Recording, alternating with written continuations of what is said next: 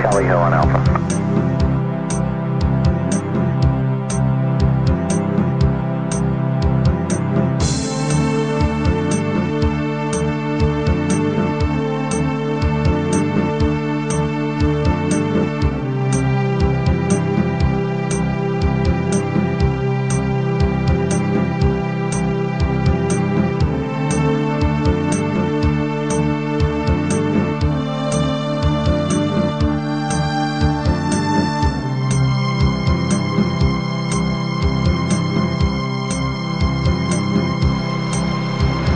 Altitude 250 feet. You're down aloft.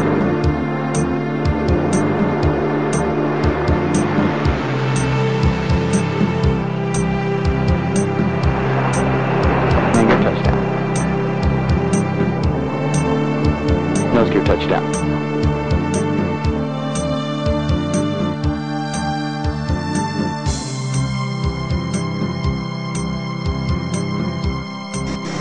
Hello everyone, my name is Jeff.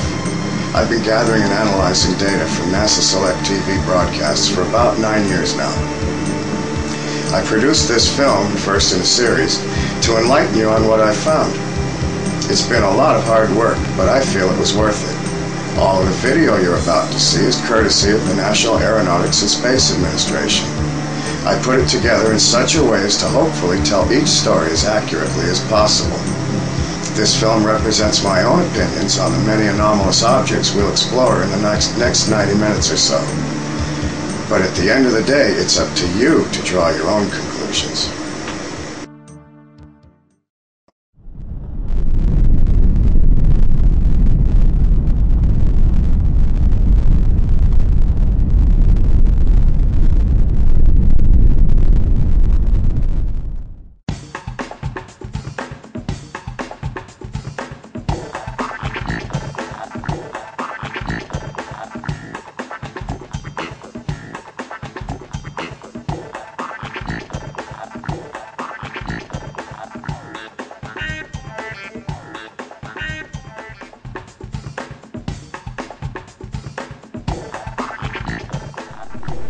At all times during these events, the shuttle's payload bay camera was under the control of the Instrument and Communication Officer, known by the acronym INCO.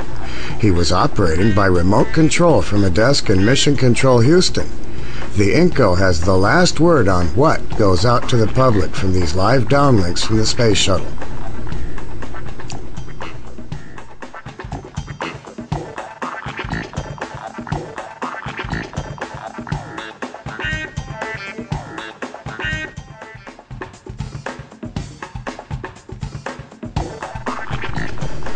Likewise, the Communication and Tracking Officer, or CATO, remotely operates the TV cameras aboard the International Space Station. He is responsible for everything we see from ISS. Both these persons have a cutoff switch and operate on a confirmed 20-second delay in their television broadcasts.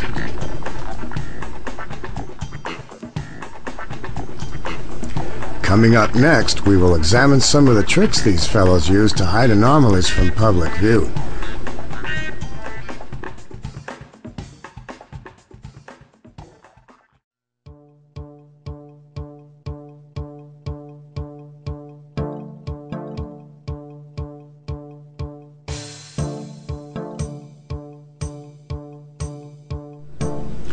Since the late 1990s, NASA have been adding a snow mask or artificial noise to live downlinks taken at night. It's almost always present in night video from the shuttles and ISSI. The INCOs and CATOs are human beings, however, and sometimes they forget to turn it on. We have some startling examples of this coming up. In these cases, either the snow is forgotten altogether, or it is very suddenly turned on after a short interval of clear pictures from space. Please bear in mind that television from space is as common as sunshine.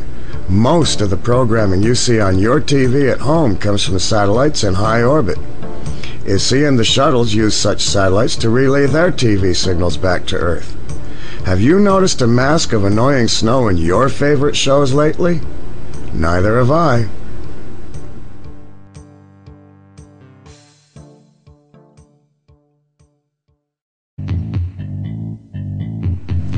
August 2001, and it's sunset over the eastern United States.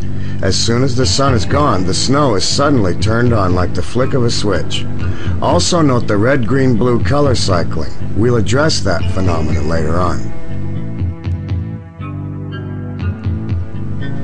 This is another example from August 2001. See how the snow is applied to the video as soon as the sun is gone from view? This mask seems to me a good way to obscure fine detail in night video. Things such as anomalies. This clip from the ISS spacewalk of March 2005 is a classic example of a forgotten switch. Once the sun has fully set, we have a perfectly clear picture, but the Cato swiftly rectifies that situation.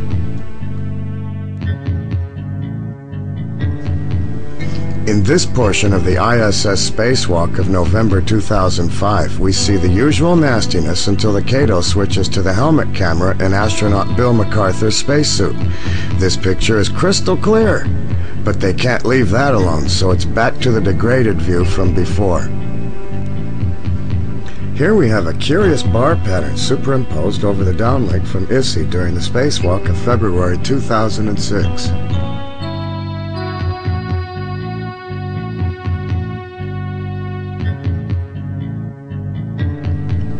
In this case, from the ISS spacewalk of January 2005, the snow was switched off, possibly by accident.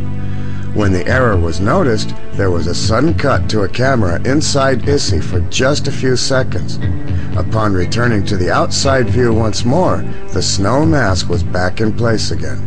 One thing I must point out is that for interior views from ISI and the shuttles, there is never a hint of snow, day or night.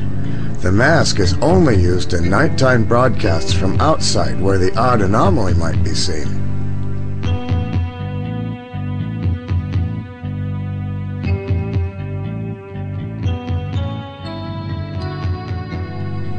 This segment will show proof positive that the snowy mask is indeed an addition to the downlink after it is received from our spacecraft.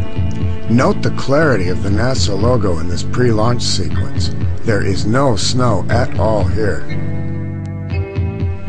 Now compare the logo in this nighttime downlink from STS-121. You can actually see that the snow is overlaid upon the TV from space. The logo is as snowy as the picture. Unless the snow were added after the fact, the logo would be crystal clear. What do you think of all this?